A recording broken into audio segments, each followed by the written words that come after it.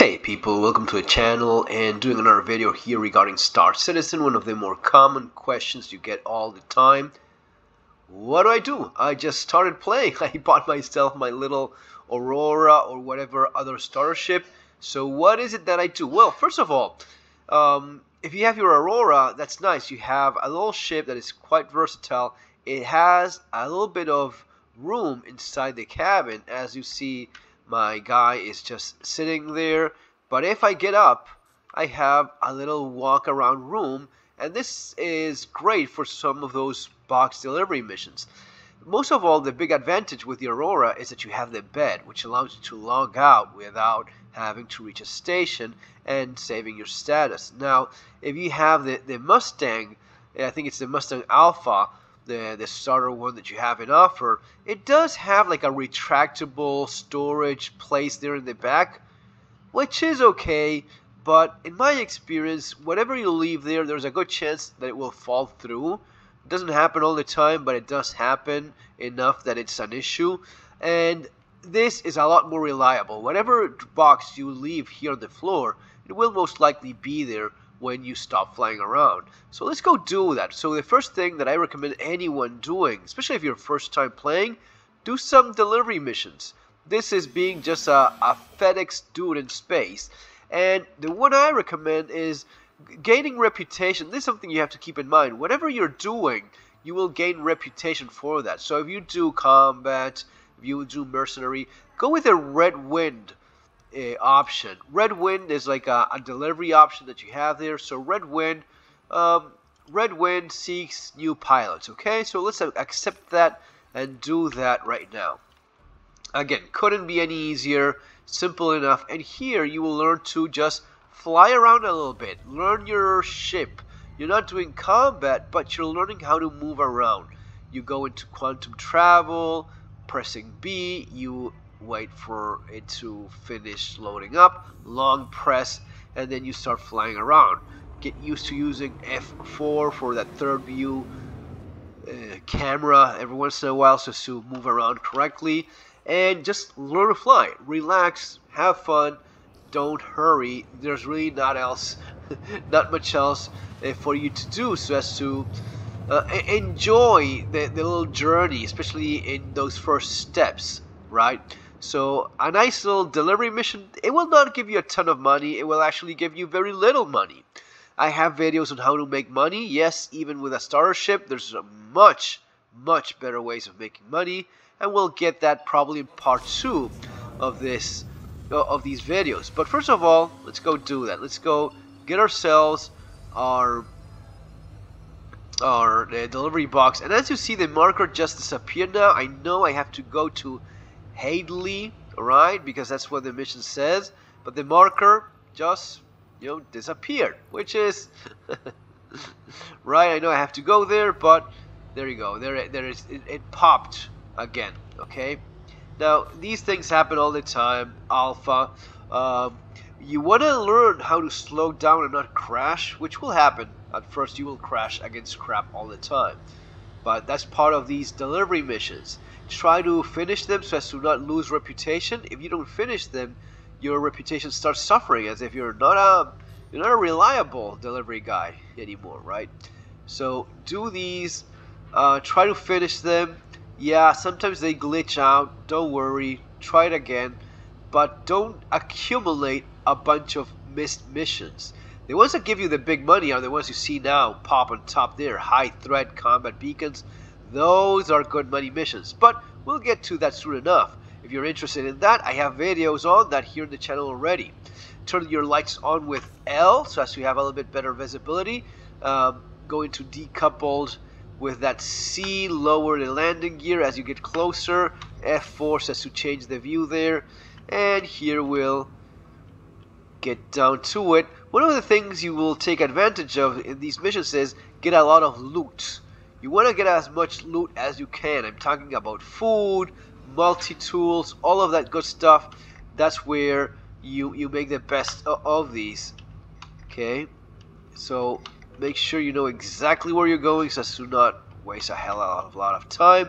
But again, we're not in a hurry, so just take it easy, explore, check every box. You will eventually know where they spawn. So these things are, this is part of the process, right? Turn off your engines with I, leave everything else on, and get out of your ship. You may want to close the doors so as to not have anyone sneak in and steal your ship, which does happen. I mean, you got people hiding in your ship and shooting you in your head.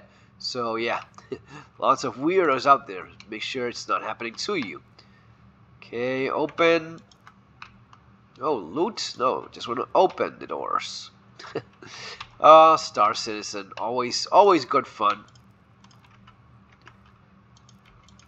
Yeah, they probably should make this a little bit better, you know. Eventually, at some point, they will give enough of a damn so as to make this work better.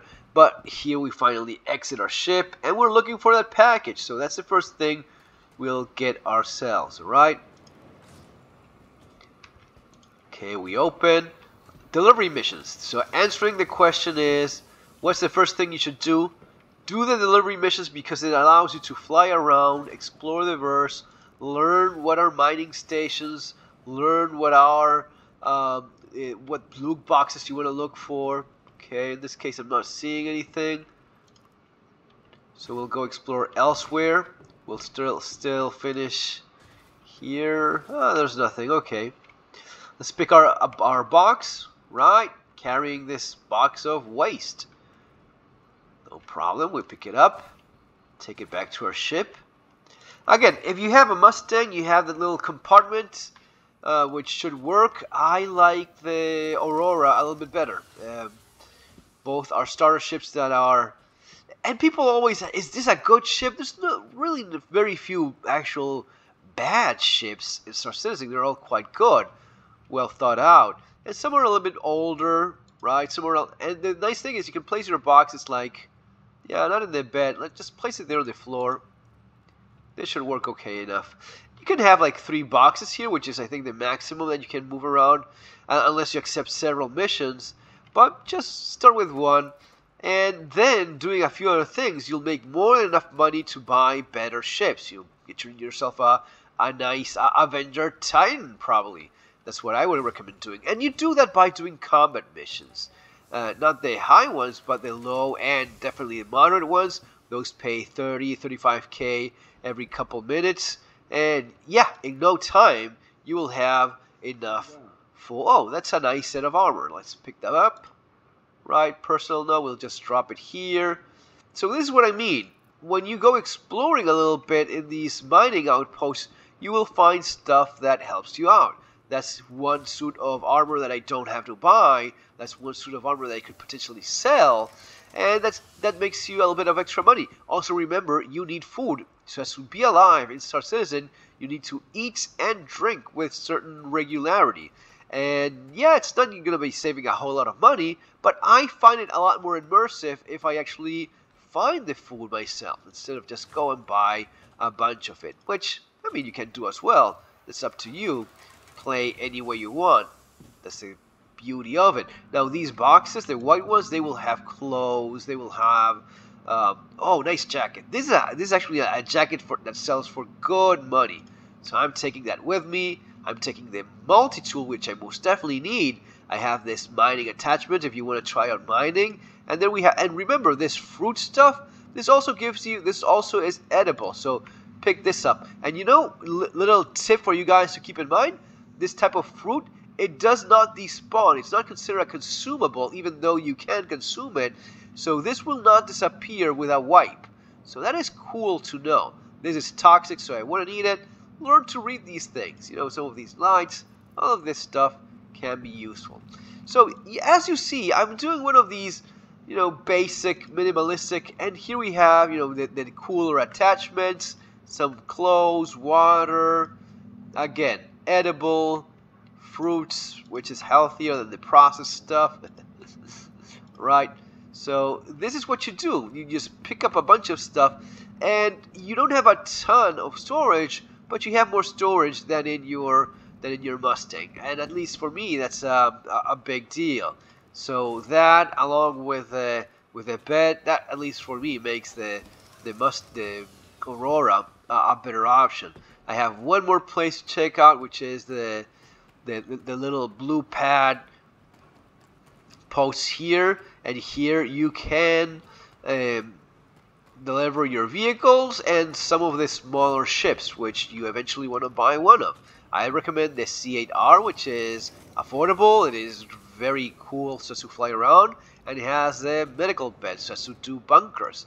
These helmets, they sell again for quite a bit of money, so you're really looking at maybe 10k here on loot that I just found. So this improves nicely your profits. Again, stuff that you can actually eat, shoes, clothes, water. We're taking all of this. Look at this one. This has a good amount of nutrition and hydration value. So yeah, you can use this as a medical attachment and more stuff. I don't know if that is very worthy or not, but that's what you have here. So cool. This is what I have so far. These are some of the ships you can actually get delivered here. So when you check these out, you have the PTV, the Rock, 100i, 85X, M50. All of those ships can be delivered here. So pick the one you like the most. One of the ones that I like is the 100 series, 125A. That is a little bit better as a combat ship, and it is deliverable here. And it has a bed, which again, the bed at times when you're in a bit of a hurry can save the day. Okay, almost 11 minutes into this. So as you see, these are by no means the most profitable missions you can do, especially in terms of time. In terms of profit versus time, you want to keep in mind that time factor. If you're grinding some of those combat beacons, which we'll do, soon enough we'll do some of those just to show you how easy it is to make money. But at this point, you're interested in getting some of that loot, alright? I did not get a tractor beam attachment, which I already have in my multi-tool, but look around, you will find those. They are available. Okay, so we'll load up our ship with some of these armor, clothes, move all. It's gonna be a little bit quicker. So we throw. So you see, there's not a whole lot of space. Most other ships have a heck of a lot more. You're talking about several thousands of room there, but this is not bad by any means. Okay, we're all done here, closing the door, getting into our seat. Yeah, this does not work. This is kind of glitchy right now. And then I just glitched through the roof. Oh yeah, of course I did. Could not be any other way. Opening again, getting into my ship. If it lets me, if not, give it a little bit of a jump. That kind of helps sometimes. Alright, there we go. You don't have to actually close the door when you go into quantum travel. It closes on its own, and the box will be okay. Turning on the engines with I, and we go up and away. There we go, into space. We need to reach a certain altitude before we can go again into quantum travel mode. So let's turn this off, and that's it. Right, so yeah, as of now, ends just to bring the landing gear up and down. It will go up anyway, so you may as well do it yourself. Yeah, those things do happen. One of the things I like about the Aurora, you have good visibility. The Mustang has even better visibility, but you have lots of screens here, so it's really nice. A nice little ship just to get started. And again, I have to insist on this. Either one, if you know how to play, this is very much still skill-based. You will make more than enough money to buy most of those ships that cost hundreds of dollars in-game in just a day or two, if you know what you're doing. Right now, we have to go back into that quantum travel mode, looking for the delivery. Dropping the box over there in Titas. That's our destination. So let's get this done as quickly as possible so as to get paid, and most of all, finish the missions just to gain that reputation with Red Wing. Red Wing missions have there was a time in which Red Wing missions allowed you to grind that very nice elite armor from Hurston. So that was one of the reasons why I used to grind this thing. But as of right now, I'm not sure if it still holds true. Anyway, let's finish delivering this thing, and move on to the next thing that you should learn how to do as a new player. Right, going down here. Not sure why I'm always getting this thing engaging on its own. It seems to go into auto gimbal mode automatically for whatever reason. Okay, so we're pointing, going directly at our destination. Yeah, it's not the most beautiful ship ever, but it is okay. It's quite capable. Right, going there. 15 minutes. Yeah, this is probably going to be 16, 17 minutes. Again, at this point, you're just taking it easy. You're not rushing things. You're just learning how to play, learning how to fly your ship, and learning your way around the verse, learning your way with that map, which, yeah, needs a lot of work still, but it is what we have. Just relax, enjoy the view, and have fun. Remember that if you're thinking of playing Star Citizen, you have the links there below. You also have my referral, and also a subscription to the channel would be appreciated if you like my content. If you have any requests, like questions specifically, I do read those and I answer them. So if you have any questions, leave your comment there below. I'll try to answer it as best as I can. If you have any requests for future video content, more than welcome. That's why I do these things. Okay, speeding things up a little bit. Hurrying, you can go pretty fast, up to, let's say, 2,000 meters or so. The ship will deaccelerate quite fast anyway. So yeah, there we go. Getting a little bit closer there. Right, we bring down our landing gear, F4, so as to know where is it I'm going. Okay, there it is. And now we get as close as possible. You don't need to land on the... You don't even need to land on those pads so as to get your cargo sold or whatever, right? So let's drop. And actually, since we're here, let's buy a little bit of cargo. Why not? You do have a couple SU of cargo there. Let's actually check that out and see how it looks. Y long press so as to get out of our seats, and here we go. Okay, nice. Opening here, picking up our box, and getting ready to deliver this bad boy. Okay, that's over there. Already opened. No idea why. Doesn't matter. Okay. Patience, almost there. Yeah, this one seems to be working. Drop off, that's where we click. And we select place. And we place it in there. Give it a second. And there you go. Okay, contract complete. Making a big old pile of cash with this 3,000 SU. Okay, with that money I could buy something. What is it I could buy here? Buying what? Oh, let's select. You select the ship. Right. Selecting location. Oh.